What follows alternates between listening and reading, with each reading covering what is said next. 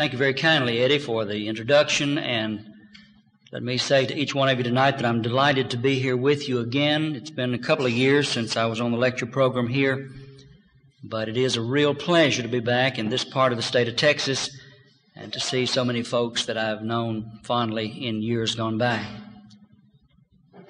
May I suggest this evening in the presentation of this material that you do not try to follow along in the book, because there is much more material in the manuscript than I could possibly deal with in the next 30 or 35 minutes. And so I'm simply going to sort of summarize some of the basic points of the material, to present it in a little more popular way than is in the written form. And I trust that you'll just sit back and relax and not be cumbered by trying to follow along in that printed material. I believe that it was Charles Dickens in the beginning of his book, A Tale of Two Cities, who started out that narrative in this way. It was the best of times, and it was the worst of times. That is an expression that might well apply to the age in which we live. For certainly we are heir to some of the most wonderful things that the mind of man has ever conceived. We've been to the moon. You can buy a digital watch for $3.95. They're performing surgery with a laser beam. Oh, the marvelous things that we're privileged to see in this 20th century. But at the very same time, there appear to be clouds upon the horizon that portend dark days ahead. Fantastic things of drastic proportions that absolutely defy human description and certainly go beyond the imagination of any of our ancestors, and indeed we ourselves just a few decades ago. We're living in an age of science. Someone not long ago suggested that there has been more new, raw, accumulated human knowledge in the last 50 years, more, I say, in the last half century, than in all the history of the world previous. Now, the thing about it is, at the same time as we are accelerated in our technological and scientific knowledge, we are also gradually drifting away from a recognition that God is in control of the universe, and that the laws by which our universe operates are subject to Him, and that we too, as free moral creatures, are subject to not only the natural laws of the universe, but the ethical and spiritual and moral laws that God has bequeathed to us through the objective revelation of the Bible. Man is increasingly ambitious to be his own God. George Gaylord Simpson, formerly of Harvard University, who was so popular in his teaching of the theory of evolution for a number of decades in this country, concluded one of his popular books by saying that man can and he must manage and decide his own destiny. In other words, cut loose from this antiquated, legendary notion that a God exists somewhere. You are God. You make the rules, and you therefore will be directed by the standard which you project. William Henley, in his infamous poem Invictus, said these familiar lines: I am the master of my fate. I am the captain of my soul. Well, we have a unique situation developing. As man expands in his knowledge and as he recedes from a recognition of his responsibility to the God of heaven, it becomes rapidly apparent that we're on a sort of a collision course. That is, we have all sorts of new toys and technology, but how shall they be employed? If there is no God, there is no moral standard. Now, you just remember that as probably the most important thing I'll say tonight. If there is no God, if there is no ultimate, absolute standard of right and wrong, then, as Jean-Paul Sartre, the French existentialist, said it, anything goes. There are no rules. Do your own thing is the name of the game. So a lot of us are concerned. A lot of people in scientific endeavors are very concerned as to where the human race is going. There are some real bizarre speculations on the scientific horizon. Let me introduce for your consideration tonight several things that a number of scientists are prophesying and projecting that they feel confident, or at least they fantasize, may well occur within the next few decades. First of all, some scientists have said that probably within the next decade or so, we will be cloning human beings. Now, I don't believe that. But nonetheless, that's what they're suggesting. Cloning, of course, has been practiced for a long time. So far as plants are concerned, it's already beginning to be practiced in certain lower forms of animal life. I'll talk about that a little more later on this evening if I have the time to do it. But let me simply suggest that cloning is the reproduction, the identical reproduction of an organism without the necessary or the preliminary sexual process being involved. Ideally, what they could do is take some of your body cells, any of your body cells, and from the genetic information in the nucleus of that cell, they could reproduce identically another you.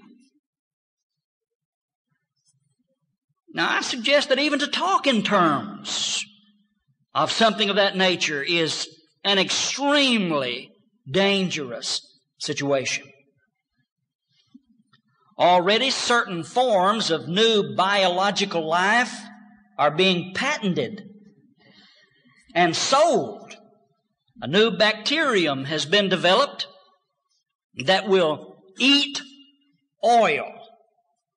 And so they're developing this so that when a tanker out on the sea or in the bay somewhere has a huge oil spill, they will unleash this bacteria and it will devour the oil. But the problem that some scientists are raising is this: what if its appetite is not satisfied? There may be a movie coming out, The Blob That Ate Houston. They don't know where these things are going. They just unleash certain forces and have no idea what the final result might be.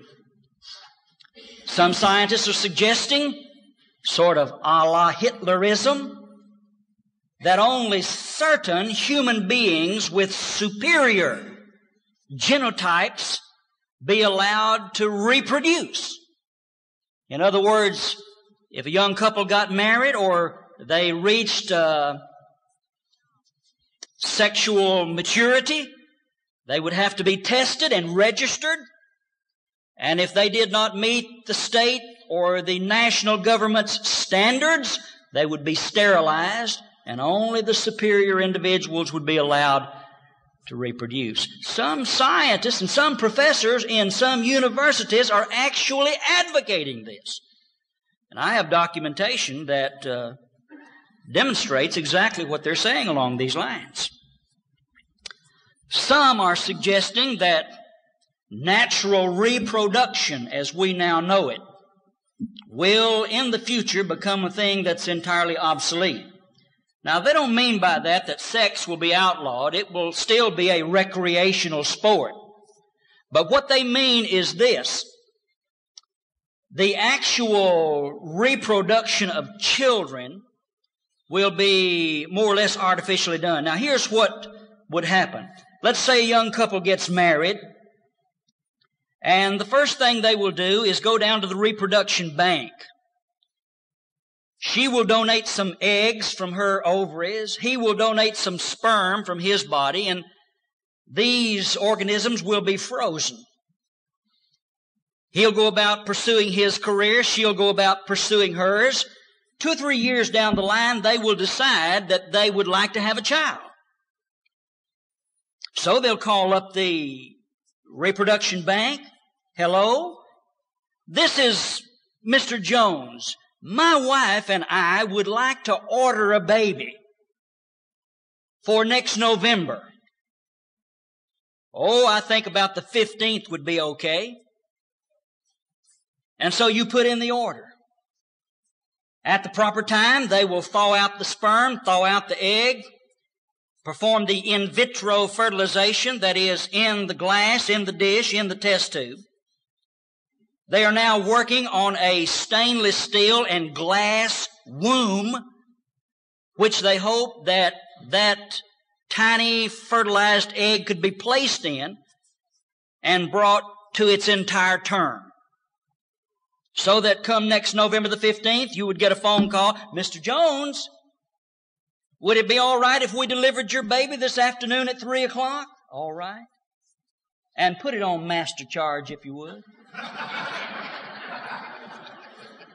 And so a child comes into the world via that mechanical, technical, impersonal process. They're talking seriously about things of that nature. Did you know that genetic experimentation with rats has been able to increase the size of a rat's brain by 76%, with a corresponding increase in learning capacity? Scientists are now talking, since rats are mammals, about the possibility, therefore, of genetically manipulating human beings and doubling the size of the human brain. Now, I know some of you are thinking about some of the brethren that you think might be able to profit from that.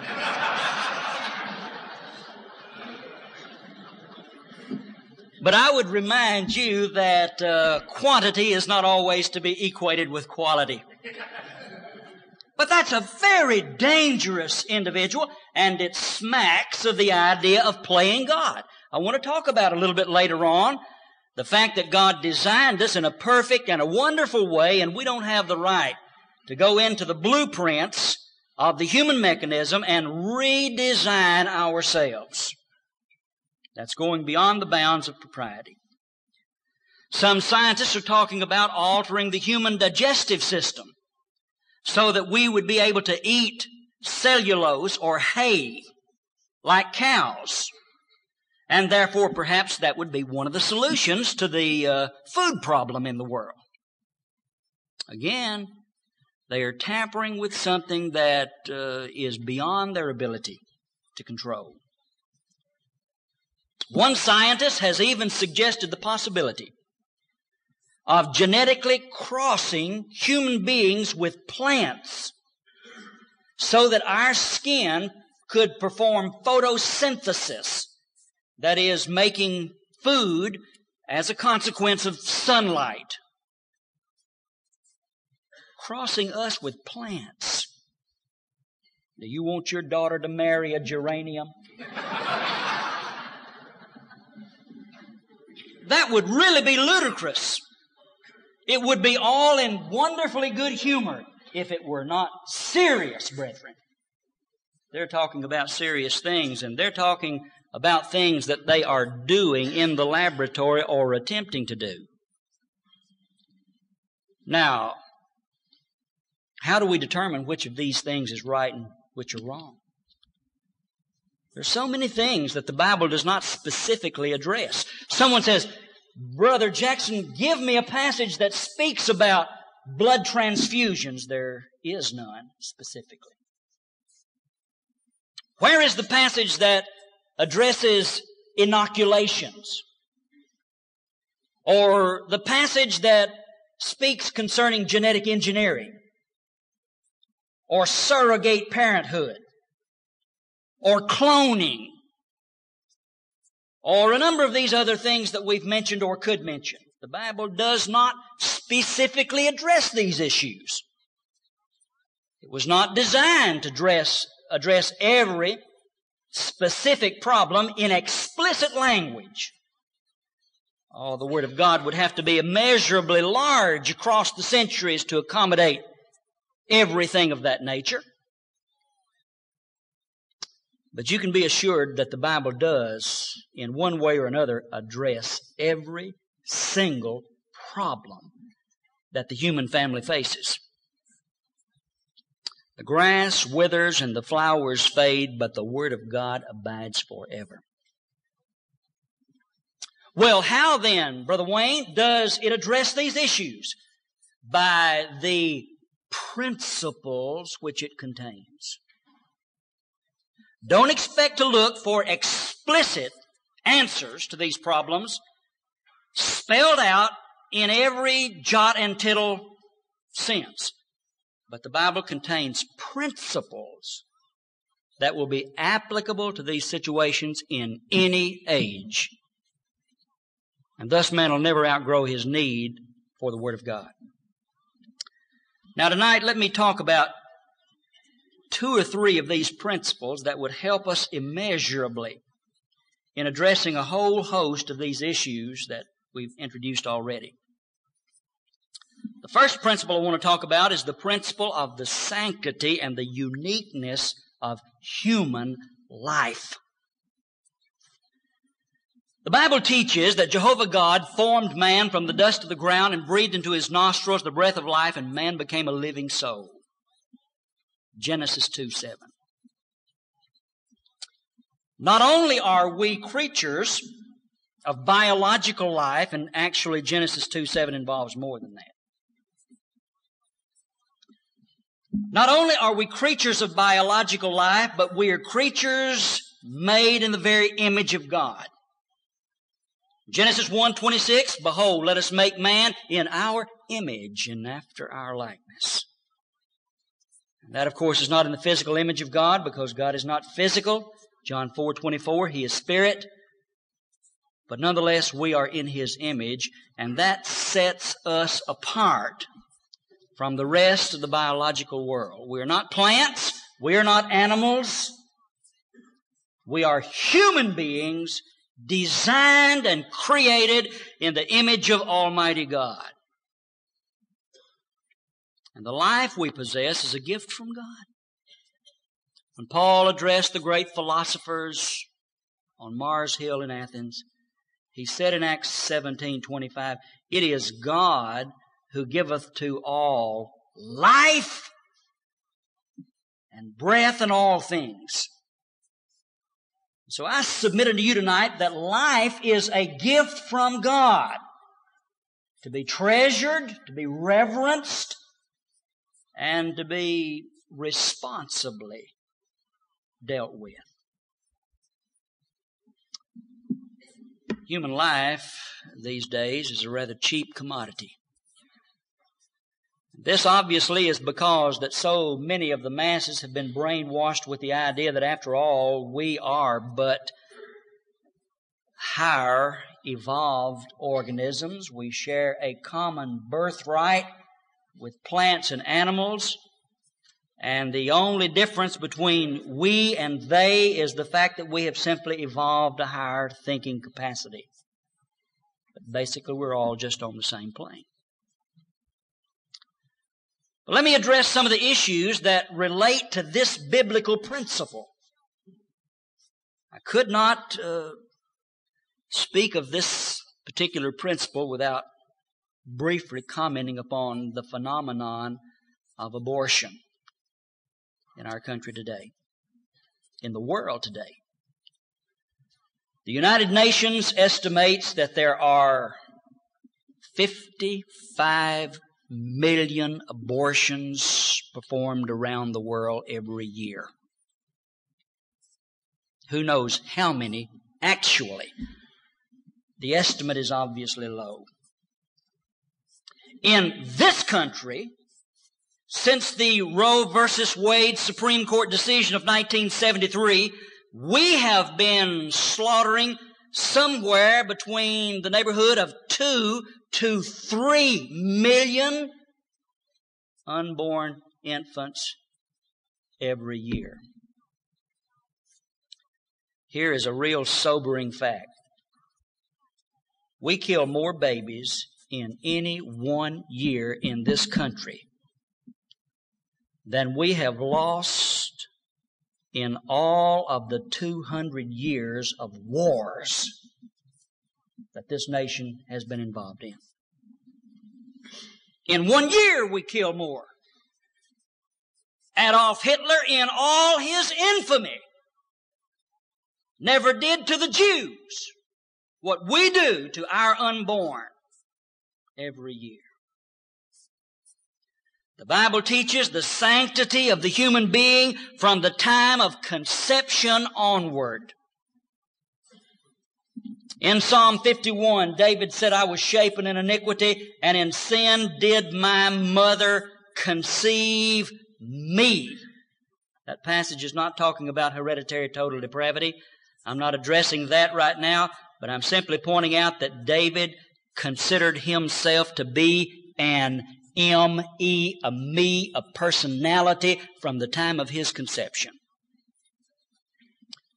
God told the prophet Jeremiah in Jeremiah 1:5, I knew you before I formed you in the womb. Yes, He did. And I want you to think about this. In James chapter 2 and verse 26, James says in defining death that the body apart from the spirit is dead. What is a dead body? A dead body is a body from whence the spirit has departed. Well, to reverse the statement, what is a live body? A body wherein the spirit resides. Anytime, therefore, you have a living body, according to the biblical definition of James 2:26, you have a spirit there. Now, from the time of conception,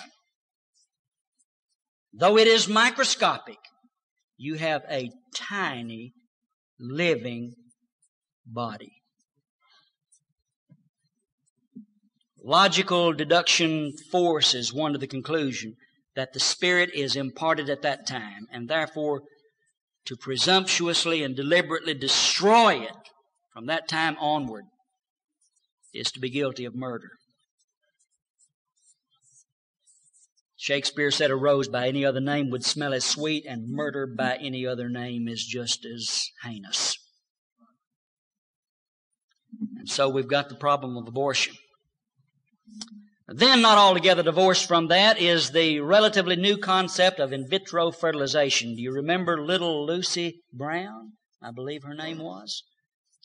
Over in England, Dr. Steptoe and his compatriot fertilized a woman's egg in a test tube with her husband's sperm.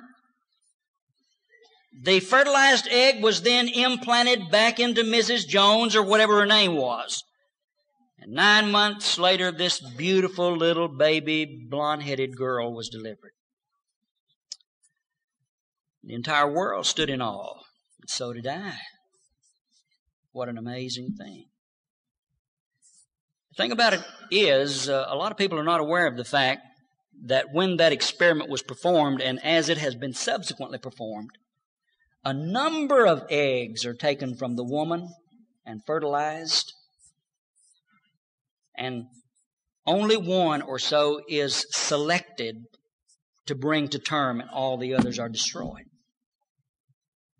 And so many murders are committed at the expense of bringing this new life into existence. And that's wrong. That makes the process wrong, at least in its present stage. Did you know that some scientists are even suggesting that we might implement this process, fertilize in the dish many, many eggs, and use these tiny little organisms to experiment with? Give them cancer, for example, and let's see how it works upon them, and maybe we can come up with a cure. Because you see, it's very easy to argue in that vein if you deny the personality of those little bitty people. I tell you, it's a horrendous thing. The sanctity of human life. Then there is the ever-growing problem of euthanasia, which is a euphemism. It literally means the good death. And it's being applied in a number of ways. For example, Dr. Francis Crick, who was the co-discoverer of DNA, which is the biological substance of life, has suggested that when a child is born, it should not be certified as human for a certain period of time until we determine whether or not it's normal. And then if we should discover, for example, that it's a mongoloid, or it has some other serious deficiency, since we have not yet put the stamp on it and certified it as 100% grade A human, then it would be all right to go ahead and kill it.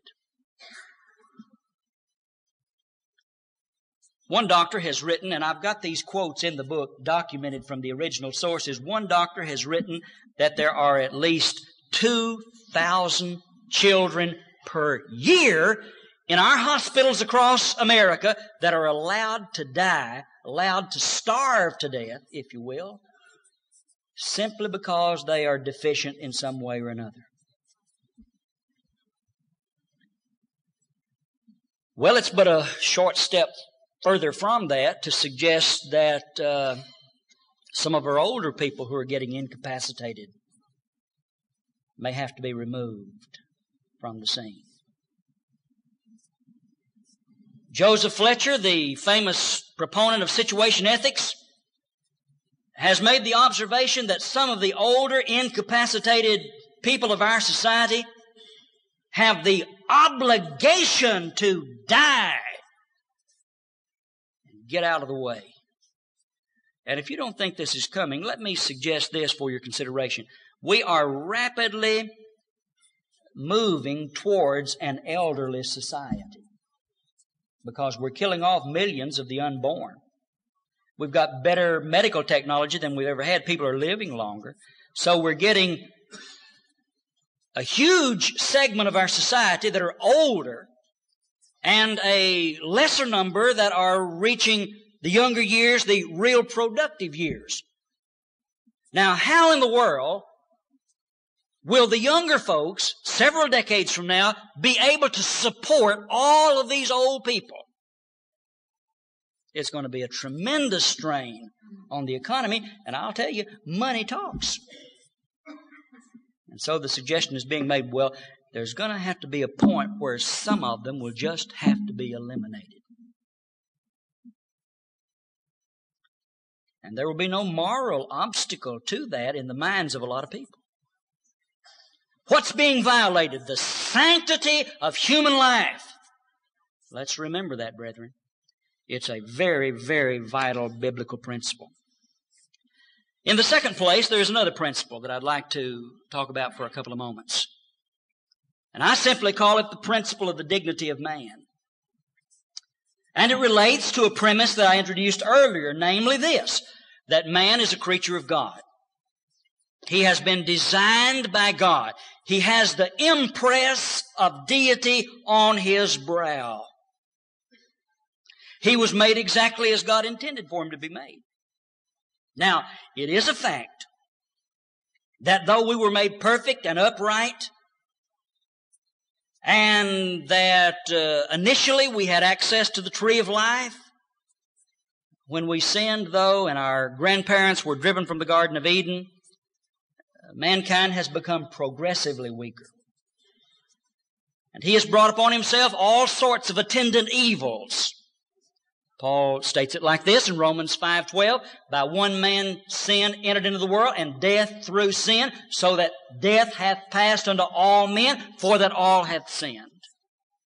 We're all reaping the consequences of what Adam and Eve did a long time ago. And so we are heir to all sorts of diseases. Now, it's not wrong for us to work for the betterment of human health. That doesn't go against the principle of the Bible. Jesus once made the statement, they that are in health have no need of a physician, but they that are sick. They that are sick do what, Lord? They that are sick need a doctor. Jesus put his stamp of approval on legitimate medicine and doctors. Luke, the author of 2 New Testament books, was a doctor. Colossians 4:14, Luke, the beloved physician. So here's the point I want to make. It is not wrong to look for a cure to cancer. It is not wrong to try to find healing for diabetes or various other human ailments, either genetic or otherwise. But it does become wrong when scientists take it upon themselves to try to redesign the human being. Now, there is a line somewhere on that spectrum that is crossed over. I want to suggest this in passing. We have no idea of what scientists may be able to theoretically or actually do in the next few years. Because men are able to do a lot of things that it's not right to do. There are certain biological laws that are operative no matter whether you subscribe to God's ethical system or not. For example, it was never the will of God that any child ever be conceived outside of wedlock, with the exception of the virgin birth of Christ. God intended every child that ever come into the world to come into a home that has a mother and a father. And yet clearly, people can engage in sexual intercourse outside of marriage, and when all the proper biological elements are there, a child will be conceived.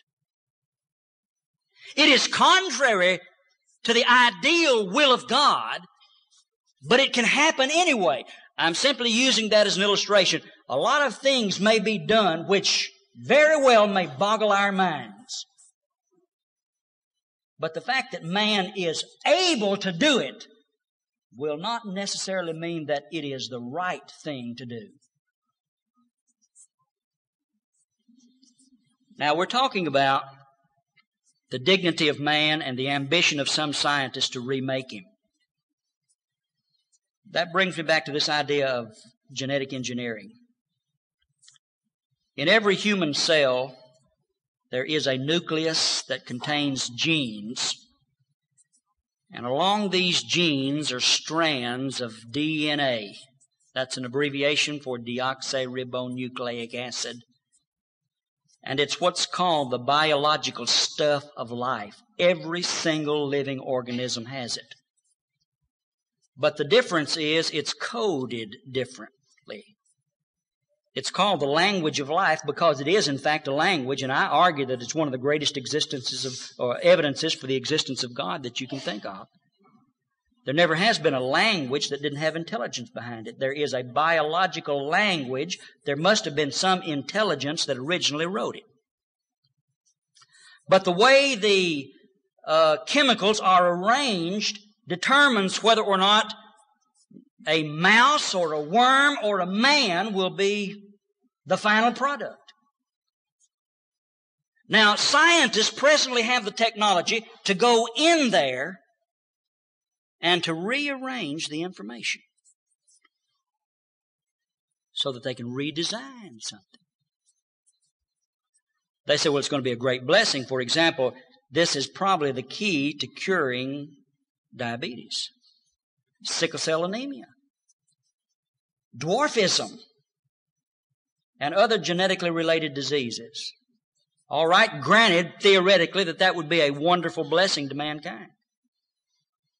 But what about the other side of the coin? When they decide, for example, as Hitler tried to do by the selective breeding process, that we want to develop a superhuman species of man. And we have the technology to do it. So we will simply redesign the human being. We're not trying to correct something that has gone awry. We're going to redesign him and, according to our own wisdom pattern, make him better. I submit that the line has been crossed and the will of God has been violated. The basic biblical principle of the dignity of man, who was fearfully and wonderfully made by God as an expression of His wisdom and not ours. I will not have time this evening to deal with the third principle that I wanted to mention, but you need to read it very carefully in the book. It's the principle of the recognition of the family arrangement as God originally designed it. God designed that every person, He desires that every person be a part of a home. And when we start suggesting that we will simply manufacture people out here that will be a part of no home, that will have no mother and father relationship. For example, a lesbian goes down and has herself impregnated with somebody's egg and sperm. She brings a child to term, and then she and her lesbian lover raise that child. A clear violation of the Word of God in so many different particulars, not the least of which is that it frustrates God's marital plan and tries to circumvent it.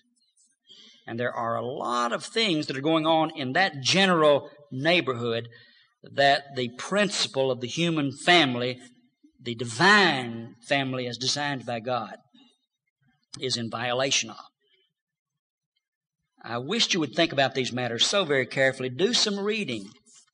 Do some research. These are issues that we're going to have to meet and deal with and be able to responsibly provide some good material to the generation coming onward. Thank you so very much for your courteous attention this evening.